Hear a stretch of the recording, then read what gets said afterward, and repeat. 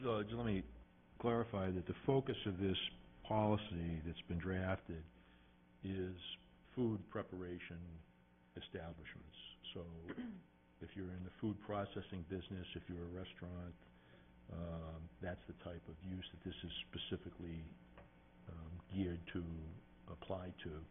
And then others that were problematic we would have to deal with, but the intent isn't to be looking at single-family homes or even apartment homes for this type of requirement, unless there's an evident problem at those locations, in which case, even today, we'd be going to them and say, look, this is a problem, and we need to deal with it, you know, even without this policy in place. I think we need to close this workshop and get into our regularly scheduled meeting. Okay, go ahead. What I'd suggest, Charlie, is maybe you could forward me on some of your questions and any other questions other trustees would have, and I can kind of tabulate them and try to answer them and move this along, and then maybe in a month or two or three, however unfolds, come back to the board and addressing those questions. Yeah, so what I'm going to ask the board to do would be to forward directly to the superintendent any questions, whether they're directly related to the text or whether they're policy questions that you have. If you could just forward those on to the superintendent. What I would do myself is I've marked up comments on a copy of the document that he sent us, so I'll provide him with a copy of those with my comments marked up on there, plus a list of the questions that I took from those and just said, okay, these are the general questions that these comments allude to. I'll forward those to him, and if you all could do the same thing, then he'll have something to work with to try and coalesce and give him some specific issues that he can try to address and feedback to us. And then we'll schedule a subsequent workshop when he's made sense out of all of our questions and issues. Does that sound reasonable to everybody? Mm-hmm. Yep. Okay, well then with that, I will close this workshop meeting, and we'll take 5 minutes, and then I'll convene our regularly scheduled meeting.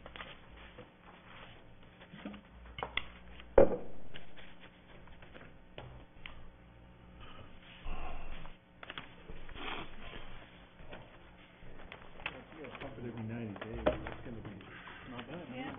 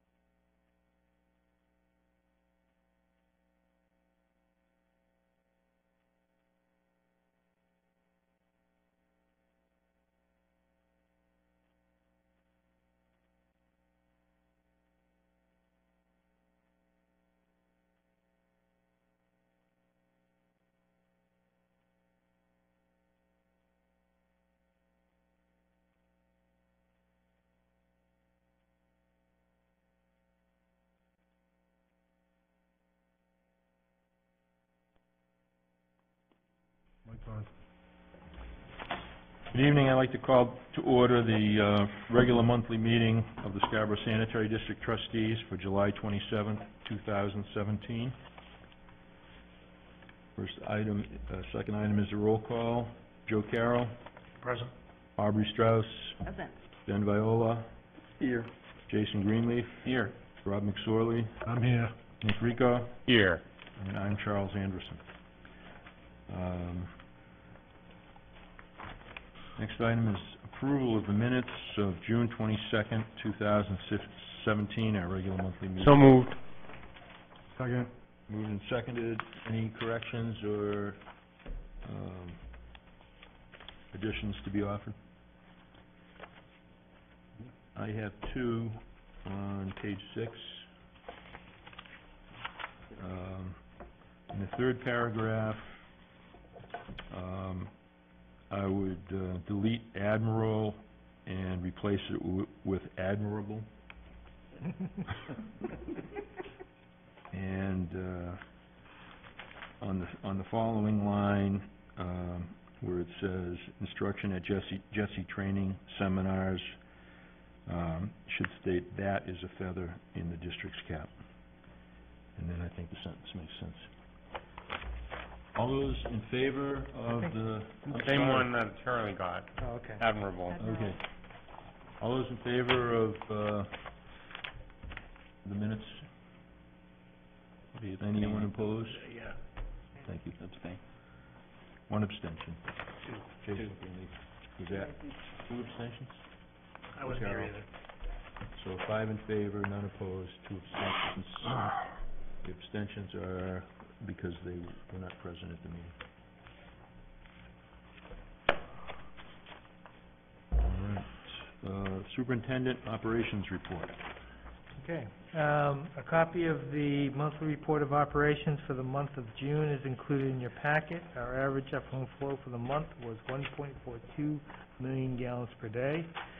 Our effluent quality was again well within our permitted limits. We averaged 94% BOD removal and 97% PSS removal, for monthly averages of 16 and 10 milligrams per liter, respectively. Copy of the pump station flows for the month of June is included in your packet. No issues were noted. We have started sludge hauling from the plant. Our first trailer dump has been filled, removed, and replaced with no issues. Actually, we've had, I think, 3 or 4 at this point. The target is 28 to 32 tons, and we filled it with 29.5. And our highest to date is actually 32.3 tons. So we're doing pretty good on getting right where we need to be. The first trailer we were only able to dewater for 4 days, but the last 3 have all been 5-day runs. On July 7th, Ryan McClure... Before you go on, have you noticed any changes in the general environment of the plant with regard to odor? It's tough to say right now because we still have compost on site, and we're still hauling it. Okay, so if you could just try to monitor that Yeah. as you get Oh, compost. I definitely am. Major point of curiosity as to how that may change. On July 7th, Ryan McClure of 3 Iris Drive called with an odor complaint. I returned his call and spoke with him directly, providing him with the district's efforts with regard to interim mitigation efforts, as well as what the district is doing for long-term solutions. This is down in the pump station 2, or the pump station that's located right on the Eastern Trail on Pine Point. Prior to receiving his call, I had already noted an odor in the area and had the carbon changed on the temporary filter that we had installed. And so we've actually, at the time we were doing it twice a week, we're actually now have even increased it to 3 times a week, Monday, Wednesday, and Friday. We received the results of our May 17th fire department inspection at the wastewater treatment facility. We had no violations. Carl installed the secondary level control system at the river pump station. The system takes control of the pumps upon failure of the primary control system. The budgeted VFDs have arrived. Carl and Paul will start installing them this coming month. Paul is installing additional lighting on the camera trailer to facilitate nighttime use of that trailer. We were called about a potential sewer plug on Avenue 4. It ended up being a sewer service that was plugged. The plug was cleared by the plumbers. After they cleared the service, the district did jet and TV the main line on Avenue 4 as a result of the plug being moved down into our line. The aeration tank duty blower has arrived. This is a budgeted item. Carl and Paul have actually started installing it. It's actually now out of the garage in the blower building. And the carbon for the odor control units for Station 6 and 11, Old Neck Road and Old County Road, has been changed in preparation for the warmer season. The town of Scarborough launched a new mobile reporting tool. It's called the Scarborough Fix-It app. It allows residents to report and track non-emergency issues directly and through the town departments. I was approached by the town about joining this. I'm currently reviewing the application with regard to potential district participation. This past month, we completed some landscape modifications at the front of the administration building. I provided you with some pictures of it. Knowles has finished the painting of the coal-fired farms pump station. We actually had them level the floor. The floor actually was pitched in the wrong way, so away from the sump. So now any water in the pump station will actually flow to the sump. And on the secondary clarifier number 1, the budgeted sandblasting and coating of this equipment is underway. As they prepared the tank for sandblasting, it was noted that the effluent baffle had degraded beyond repair. We have reached out to the manufacturer to obtain a cost and delivery information for the replacement of these baffles. The added cost for one clarifier is approximately $8,000 for the materials alone. The budgeted cost for the coating was approximately $32,000 per clarifier. To manage the cost, my plan moving forward is to purchase enough materials for the 2 clarifiers, install the materials within clarifier number 1, which is now the coating is complete, and defer the painting for clarifier number 2 until 2018. There's no crisis that requiring us to get that painted at this point. So, the odor control unit, the Eco 2 soup oxygenation cone has arrived. We are currently working on the site layout. We anticipate installation this fall. And on July 7th, Krista Corsi of New England Environmental performed the startup of the Penn Valley pumps that the district installed. The startup went well, although it was noted that one of the motors sounds different from the others, which Penn Valley is looking into, and one of the high-pressure cutout switches was not working, which Carl feels is due to a bad time delay within the VFD, which actually has since ordered and will be replacing shortly. And that is what I have for my operations report. Questions to the superintendent? The river pump station secondary control system that Carl installed, that was a follow-up from the failure that we had a month or so ago when At the station itself? Yeah. No. It's something that we've been actually, we budgeted for and have been planning for installing secondary controls at all of our pump stations, such that if the primary control fails, the on-call operator will go out, assess the situation, and is able to either switch over or it automatically switches over to the secondary control. Yeah, I think what I'm thinking of is the pump station at Pine Point that we had the problem with Most last recently, month, not yeah. the river pump station. Yeah. Is this a similar scenario where at at the other pump station, the remedy was to get away from the ball float system as the backup system for that. Yeah, in this case here, it is I think we're using what's called, oddly enough, a fog rod. You know, every station is kind of unique in the right, it takes time to figure out the right application of the right Sure. technology. Okay. Okay, good, that was the only question that I had. Okay, next item on the agenda is correspondence. We have 2 items of correspondence. Dave, take over.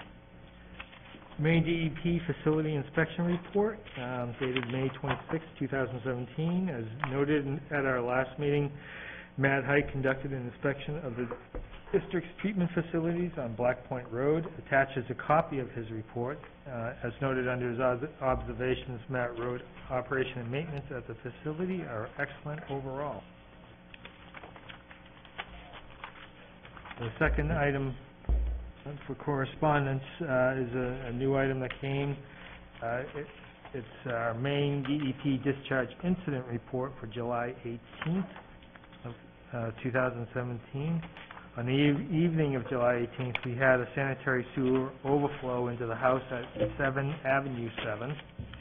The cause of the failure of both, was a failure of both the primary and secondary level control systems. The primary control system is an ultrasonic that froze electronically, and the secondary system is a float switch. As the water level rose, the float switch got hung up on a chunk of grease, which prevented it from tilting and activating the pumps. We had the pumps running within an hour and 15 minutes from receiving the call, and the station fully functional by 2 a.m. A copy of my report to DEP was included in your packet. Mr. Chairman, Yes. question for you. At what point does our system notify us there's a problem? Is it when the first system fails or when both systems fails? Actually, when we have several things that will notify the plant. If the primary control system is functioning appropriately and the first pump either can't keep up with the flow, or as a result of a plug or a partial plug doesn't pump at all, there is a high water alarm that actually will go off before the second pump. The primary control system will activate. We have the high water line below the second level.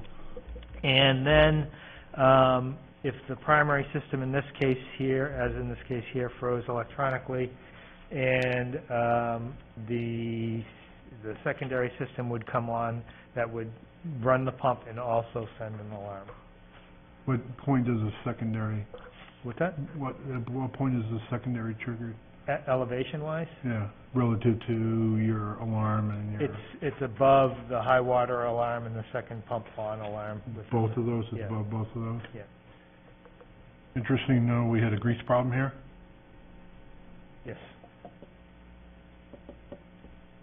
So I had a question. So on the house, that the overflow occurred and we're taking care of that with our insurance, or how? Yeah, that's working through our, the various insurance companies.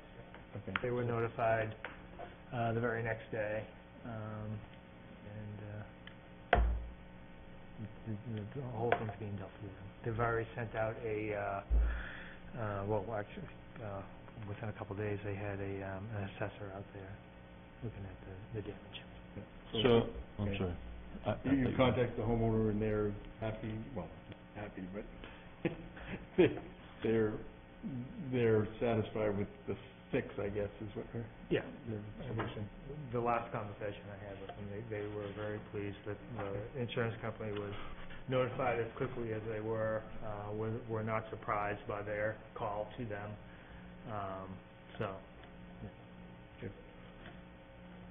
So there was no high water alarm sent because the primary operating system had failed? Yeah.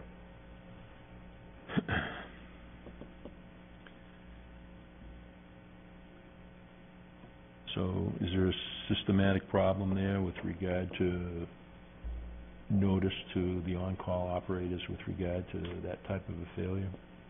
Yeah, and we've, one of the, if you noted in the DEP report, they always, one of the things that they ask is, what is the plan to help prevent this from happening again? And like with anything, you want to walk away learning something. And actually that night leaving, I was thinking about it, and there's a manhole just outside of the wet well that normally, obviously, just is dry and functions as a wet well. There's water in the invert, so there's no grease buildup within that manhole. So we've actually have already installed a high water float within that wet well, independent of the other controls that will send out an alarm that should not be impacted by grease, even if the system failed as a result of grease within the wet well. Because the grease So will be what's the separate. telemetry from that alarm to the plant? That is radio. And that's at the secondary control elevation in the manhole. What's that? That is No, set this at- is at an upstream, different location. It's an upstream, but it's, Manhole outside of. I understand. Yeah. The elevation, though, is it the same as the secondary float in Oh, I the get you. control structure, or is it a little bit above that? it's a little bit above that. We set it, I told the mechanic to set it at the crown of the outlet pipe of the manhole. And where does that put us in relationship to how far are we into the main station? I'd have to look at the... Is it like 5 more feet, or is it? Oh, no, it's probably within a foot of Okay. the other things. And that's a very deep manhole. That manhole is 17 feet deep to that invert. Good. And when we had this event where it overflowed into Avenue 7, it had completely surcharged that manhole was within the 1.5 feet of the manhole cover. So there's a lot of storage in that line before you actually get an overflow. So this would give us plenty of time to respond. Is there a drastic difference in elevation of manhole cover and pump station cover? No. So they're pretty close? They're within 25 feet of one another. No, not horizontal distance elevation? No. No, okay. They're within inches. And one thing I'm actually considering is an independent system that could operate completely separate from the pump station and send out alarms via text. Mission makes one.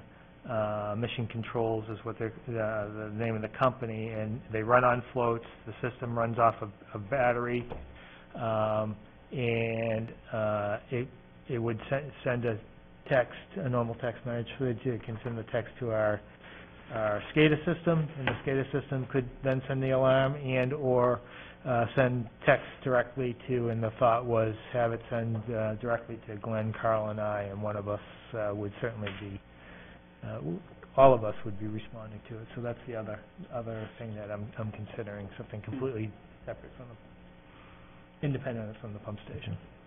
Would that be for all the stations, not just this one? At this point, no. That system comes with a cost. I mean, there is I think you're looking at approximately about $2,000. I think one of the things I will be starting to look at more is putting a high water float in a manhole just outside of the pump stations. I think that's a good idea. Something that is just doesn't have an opportunity to get hung up on grease. In time I may end up installing them in all of them. Go ahead. Would that be mainly for like our primary stations that serves commercial type establishments? Yeah. Rather than not the smaller stations that are purely residential? That would be my first installation. Yeah, I think if we're gonna go that route, prioritizing along that line would be the way to go, and maybe the plan to do several stations a year until we get them all done would be a reasonable precaution to take. Yeah, I mean, the stars were aligned for both systems not to alarm, but to have a independent tertiary system Yeah, I probably would be mean, a bad idea. I think everybody wrestles with the redundancy issue and how many redundant systems are enough systems, and someday all three systems would go up. Absolutely. Murphy's Law will prevail. Okay, let's move on then to old business. Well, it's not. There is no old business. Let's move on to new business. Mr. Chairman, before we take up this issue, may I recuse myself from this item since I do have a direct connection with the applicant? Sure. Thank you. So without objection, Rob McSorley will be recused from discussions on this item. Dunstan Crossing, townhouse residential units on Sherman Circle. Dave.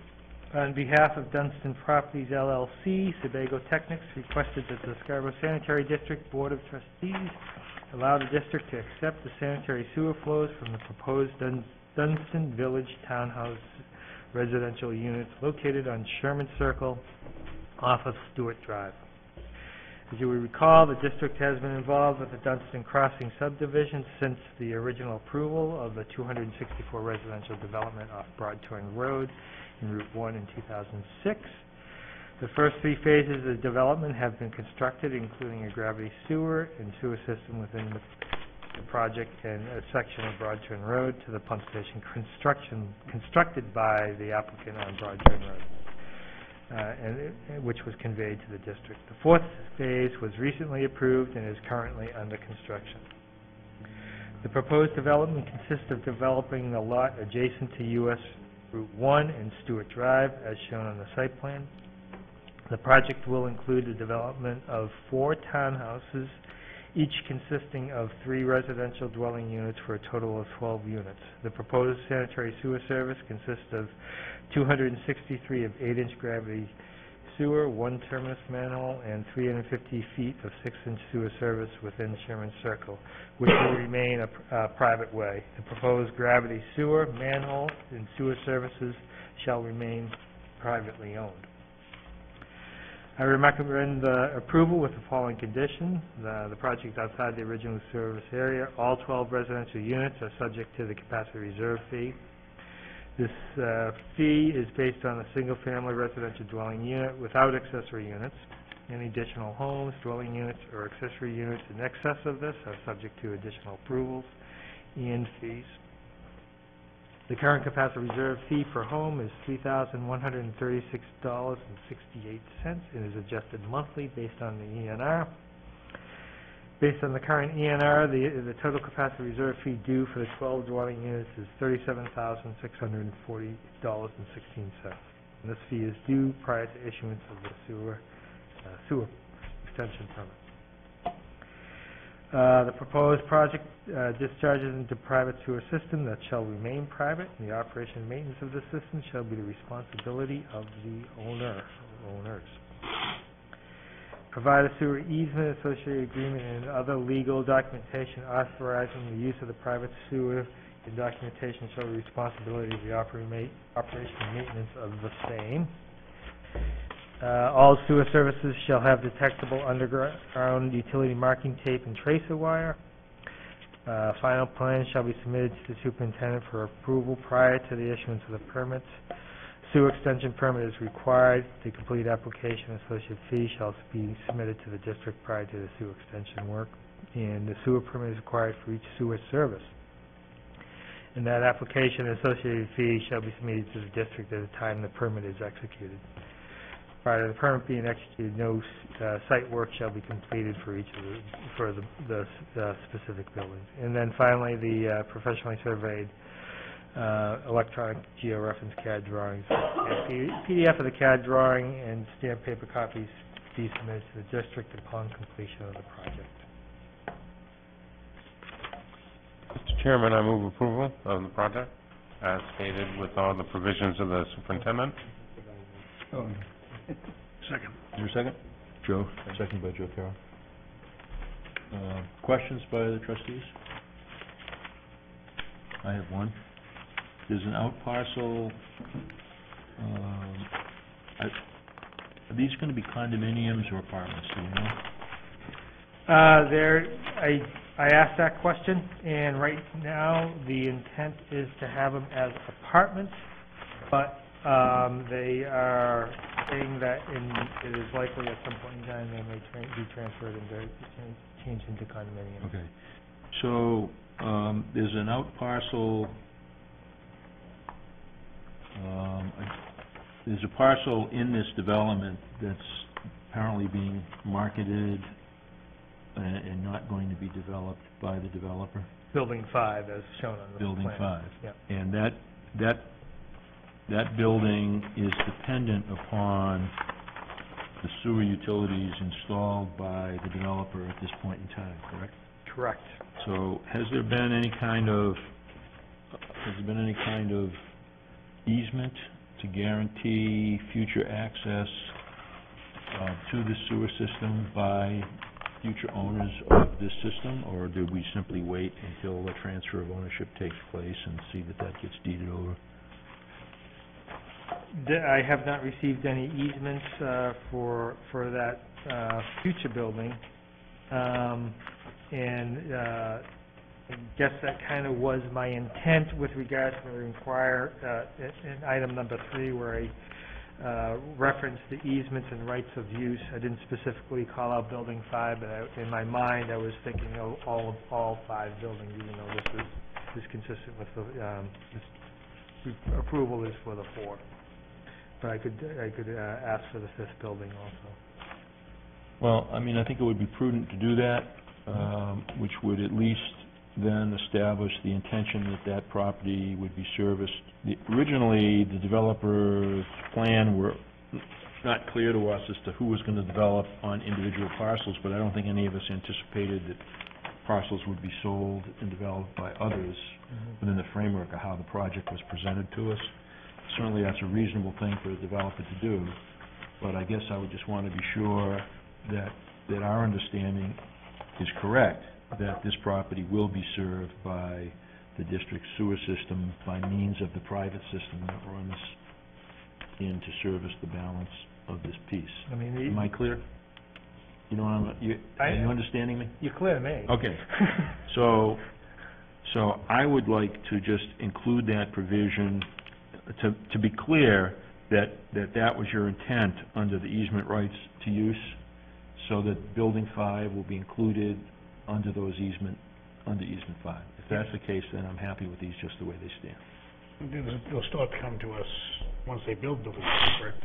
Correct. This does not include... Building 5 would have to come to us. Correct. But if this were a condominium association, the owner, current owner, may not have an interest in the condominium association when Lot 5 gets developed.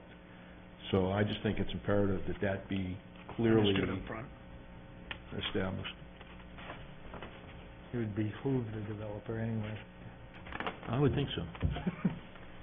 Based on your question now, I'm wondering, where do we pick up the sewer? Where do we own on this? We own Stewart Drive. Stewart Drive will be a public road. It is not just yet. Okay. We will own the sewer within the right-of-way of Stewart Drive. Okay. Does that include laterals within the right-of-way? Sewer laterals going so that, I think it's SMH1.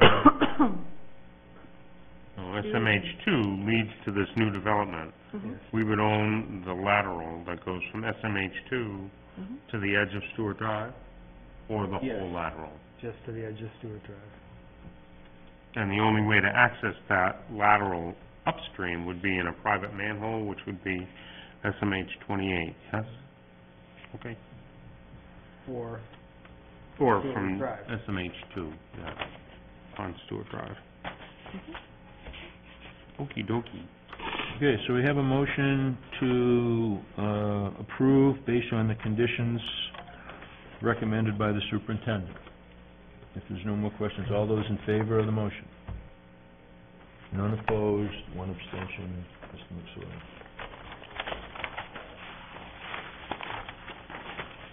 Okay, next item under new business is an executive session to discuss the potential lease of district property pursuant to Title I MRSA Section 405-6C. We will be recessing to executive session, and we will be coming back into session to complete the items on our agenda. I have a motion to recess So to moved. executive session. Second. All those in favor? None opposed. 7-0 for executive session.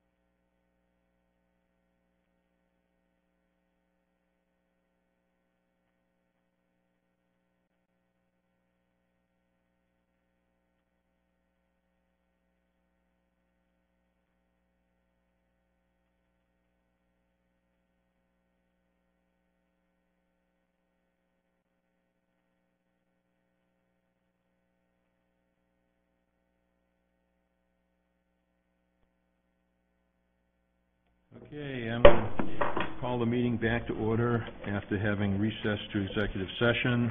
The next item under new business is the Verizon Wireless lease agreement. Dave? The Verizon Wireless has approached us a while ago about renting, or leasing rather, a small parcel of land, 75 by 75 square foot parcel of land, up near the treatment plant fence, just right at the entrance gate, just to the right of that.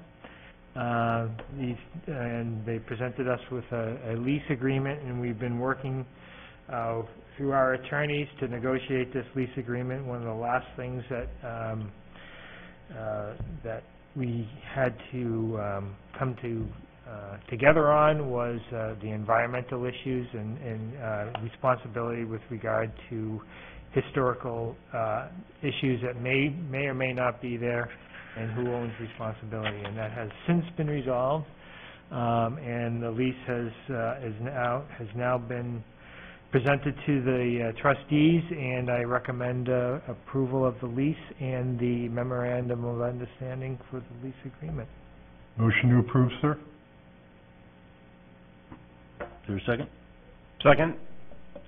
I think the motion to approve should include the provision for the termination date to be, provision to be incorporated into the lease, and we authorize the superintendent to execute both the memorandum and the lease agreement itself upon the satisfactory inclusion of that. Based upon the termination in period of 5 years, correct? Yes. So amended? So amended my second. Okay, thank you. All right, so that will authorize the superintendent to execute that lease agreement upon the inclusion of the termination date as was just discussed. Any other questions or comments? All those in favor? None opposed? It's unanimous. Was that on the amendment? That was on the motion as amended. As amended, okay. Yeah, that was a friendly amendment without objection, so I think we're good.